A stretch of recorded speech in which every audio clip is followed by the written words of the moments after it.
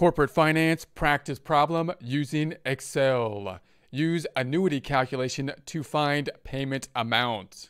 Get ready, it's time to take your chance with corporate finance. Here we are in our Excel worksheet. If you have access to the Excel worksheet and would like to follow along, note that we are in the practice tab as opposed to the example tab in essence being an answer key. Our information is going to be on the left-hand side. We're going to put that into the blue area on the right-hand side, doing a few different calculations, one being a mathematical calculation, then a running balance type of calculation, an annuity formula calculation, and then with the use of the tables, ending it off with table time.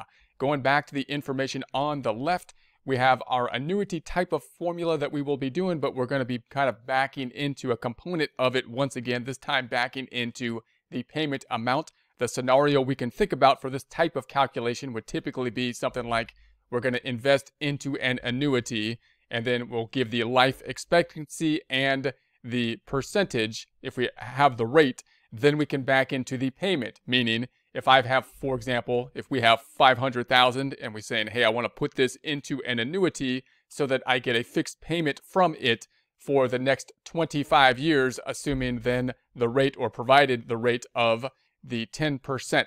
That's going to be, then the question is, what will the payments be? How much will I get in that situation if I had the 500,000 to put into a 25-year annuity rate 10%? So we could do this a few different ways. We could, of course, do this algebraically down here. We'd have to pull out the old annuity formula. And instead of solving for the present value of the annuity, typically being solving for the 500,000, we would say that the 500,000 then equals and be solving for this item P. So 500,000 equals P. And then we have the 1 minus 1 plus R, which would be the 10% to the negative period, which would be 25 divided by R once again, which once again would be the 10%. And then we can solve for P, it then being the only unknown. So that's the first way you do it. If you had a book problem, that would probably be the way they might have you do it in that format. Or we could try to say, okay, what if I use Excel to do this? Because I might know the annuity function for this. I might know the present value annuity function. I could say, well, do I need a whole nother function in order to figure out the payment? Do I need a function that's going to solve for the payment as opposed to the present value of the annuity, like what the 500,000? Not really. You can kind of use the same concept down here. You can say, well, I have a function. It's not algebra, but I only have one unknown for it. Is there a way that we can use Excel to kind of figure out what that unknown is?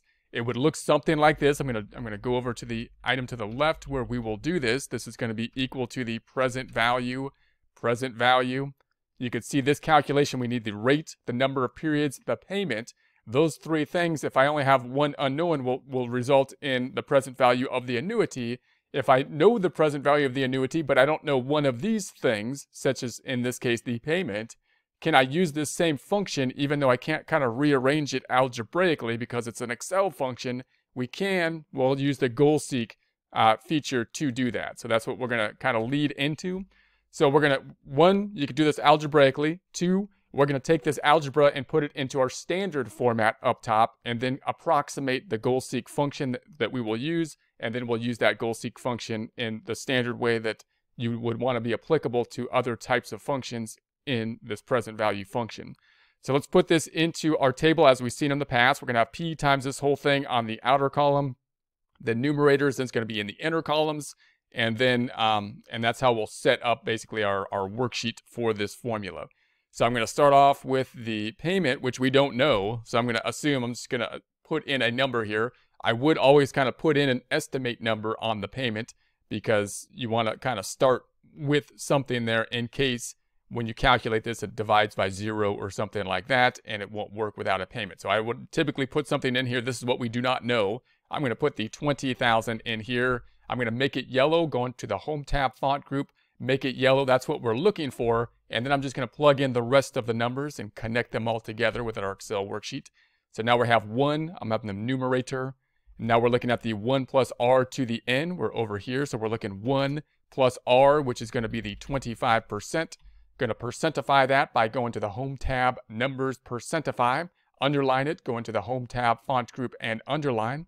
We'll then add those up, equals the sum of these two items, adding them up percentifying this one, going to the Home tab, Numbers, percentify that item, taking it to the number of years, the negative number of periods, in this case years, 25. So I'm going to say negative of that 25, that being the number of periods. Let's underline that while we're here. Home tab, font group, underline. Then I'm going to pull that out into the outer column. We've got this whole section now that we have now calculated once we do this, equaling the 110% to the Shift 6 caret 25 periods or years. Enter. Adding some decimals here. Home tab, Numbers, decimalizing it. And then we're going to underline it. Home tab, font, underline. Subtracting out to get us the full numerator, which is going to be 1 minus that number we just came to. Now I'm going to decimalize this one, adding decimals. Home tab, number, decimalize. And now we have the whole numerator. Let's go ahead and add the denominator now, which is going to be equal to the 10%. So 10%. Let's make that percentified. Home tab, Numbers, percentify, underline it. Home tab, font, underline. Bringing this on out to the outside, we now have the numerator and the denominator.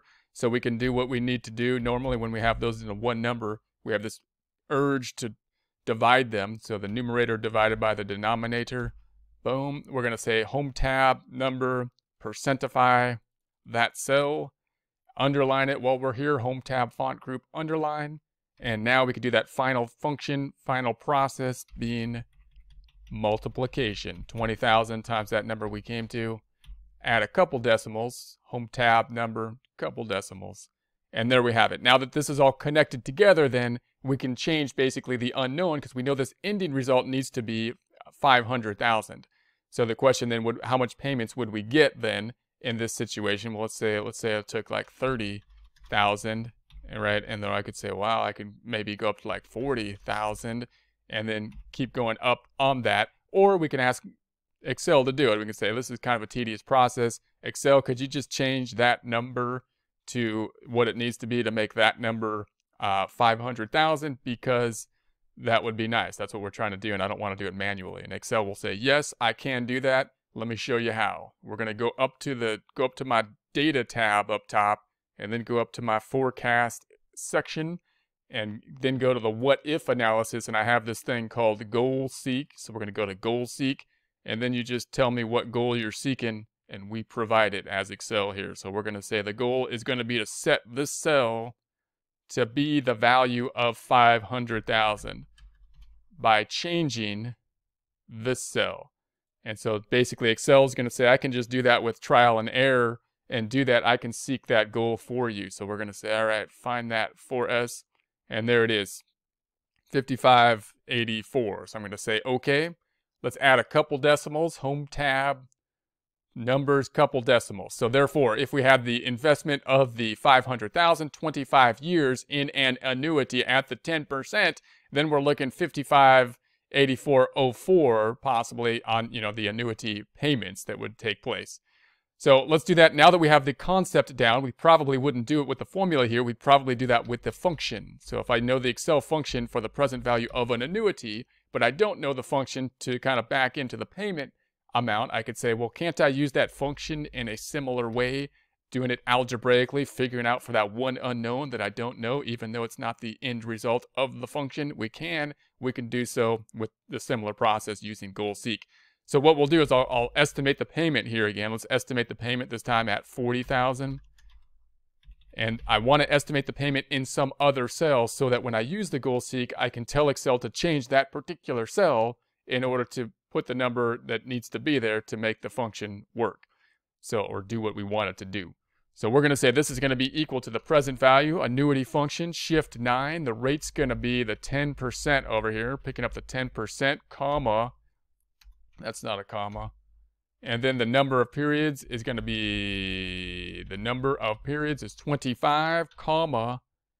And then we've got the payment, which is unknown. That's what we don't know. And we just kind of put in something here. I wouldn't put 0 in there. I would put something, and we'd want to put it into some other cell so that we can then change that cell for the goal seek process. I'm going to say, okay, there we have it. I'm going to make this a negative number, a positive number, by double clicking on it, putting a negative sign before the P, which then makes it a positive number. So we know that this result then needs to be 500,000. We want to get there by changing this number, which we can then do manually like this, 45,000, and so on and so forth until we get to that number. We can then allow Excel to do that. So we'll ask Excel, could you do that for me, Excel? How could you help us do that? And Excel, once again, will tell us to go to the data tab, go to my data tab up top, and then you're going to go into the forecast section. The what if analysis is the tool that I recommend for this process. So then we want to set this cell, that's going to be our goal. We want to set it to be this 500,000. That needs to be 500, that's a 6, 500,000, like that. And we want to do that by changing then this cell, the 40,000. Change that 40,000 to make that cell what we need it to be, 500,000. That's our goal. We're going to say okay. And Excel says, there it is, and it does it for us. So there we have it. So that's probably the most likely way that we can do that. And that you would do that in Excel. And just note that you can do that with many different types of functions. So keep that in mind. If you have some unknown, you're like, I know that fits into this function, but it's an unknown. There's one unknown. It's not the end result of the function. Is there some way I can use the algebra kind of thought process to get that to work? Let's do it again. This is a less common way that you would do this particular problem, but once again, it kind of shows the goal seek and how it can be useful in a long kind of process or a long spreadsheet when everything's connected together. So we'll break down this annuity into the present value of ones. Rather than 25 period annuity, we'll break it down to 25 present value of one calculations by saying 1 and 2. I'm going to select those two and then autofill them on down, autofilling them on down. And then the payment, that is going to be the thing that we don't know. We don't know the payment. So what I'm going to do is just make up a payment here. So I'm going to say, let's say the payment is going to be, we'll say this time 30,000. I'm going to say equals that payment, and I'm going to drag that all the way down. So that's going to be the 30,000 on the payment. And there we have that. I'm going to highlight the first one because that's the one I'm going to change. I'm going to go to the Home tab and make that yellow. So that's the one we'll kind of focus in on the goal seek. And notice if I change that one, because all the rest of them are connected to that one, then all the rest should change as well.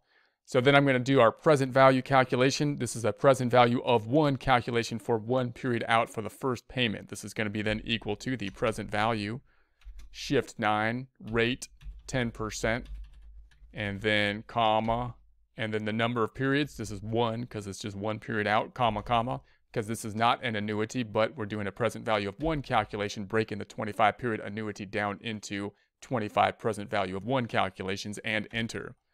Let's make that a positive number, double clicking on it, putting our cursor before the P and putting a negative there to flip the sign. That's going to be our current starting point. Let's do that present value one more time. This time, instead of hitting int equals, we'll hit negative present value, shift 9, rate 10%, comma, number of periods now 2, comma, comma, because it's not an annuity, but present value of 1, and then that 30,000 and enter. Let's go ahead and then say this is the prior value plus the current present value and enter.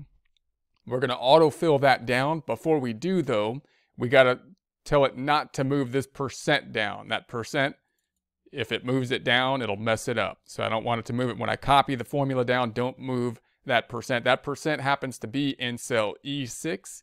So we're going to go over here to E6 and make it absolute reference. We're going to make it an absolute reference, absolutizing it by putting F4 on the keyboard. That'll put a $ before the E, $ before the 6. Remember, you only need a mixed reference, but absolute reference is easier typically. So I'm going to then select these two items, put our cursor on the good old fill handle, and autofill all the way down for 25 items. So if we did this correctly, then this ending number, we want to be the 500,000. We want it to be 500,000, and we're going to see if we can get there by changing then the payment amount. So we have a pretty complex type of situation or formula here, or spreadsheet, that's connected together. If I change this one component, then I should be able to use goal seek to figure out this last component here. Let's see if we can do that with the good old goal seek. We could also, of course, do this manually. I could say, what if I choose like 40,000? Then I get closer, and so on. I need this to be 500,000. So let's go ahead and do the goal seek again. So we're going to go to the data. We're going to go to the forecast. What if goal seek? And then we're going to say, what if we want to set this cell down here? We want that to be 500,000 by changing this cell up top. That's our goal. That's our objective. Can you do that, Excel? And Excel's like, yeah, we're going to, okay. There it is. Okay, so once again, we're at the 55,04084 ending result, the 500,000. So GoalSeek can work in a pretty long kind of spreadsheet as well if it's all connected together. Let's do it one more time with the tables. Once again, something that would probably not be the primary way that you would do a calculation like this, but it's useful to understand the tables, and a book problem may still ask you to use the tables for something like this. It's also a good idea just to understand the table. So the amount that we have, that's going to be the unknown. We don't know what the amount is. We know what the end result is down here. That's going to be the 500,000. And then the amount on the table, we actually can find the amount on the table and then back into the payment amount, because we do know that the periods are 25 and the rate is 10. That's what we need to know to get the table. So I'm going to go down and we're going to say 10%, and then 25 is down here. That's the 9.077. 9.077, 9.077, 9.077, 9.077, 9.077. Adding some decimals, home tab, numbers, 4 decimals.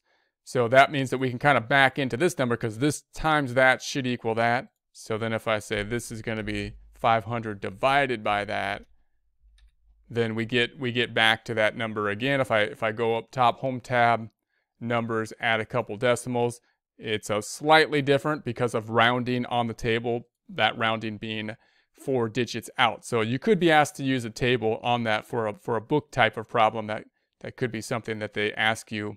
It's an easier question than I thought really to use the tables for. So it's good to know the tables on that one as well.